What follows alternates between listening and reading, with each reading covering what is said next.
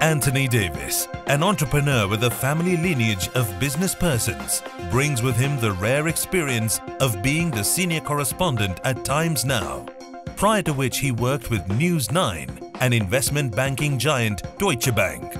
Anto holds extensive experience of media and has done interviews with former prime ministers, sports legends, business tycoons, and has reported on crucial stories from across South India. A student of business and certified by Stanford on creativity, today he is the founder and CEO of VHT Now, the fastest growing corporate film and animation production house in the country. VHT Now has made films for the likes of Google, eBay, Amazon and many others. Built on a capital of less than 150,000 rupees, VHT Now has revenues of over 10 million rupees today. Antony dreams of building a school where education is free while currently taking the time to teach students entrepreneurship at no cost.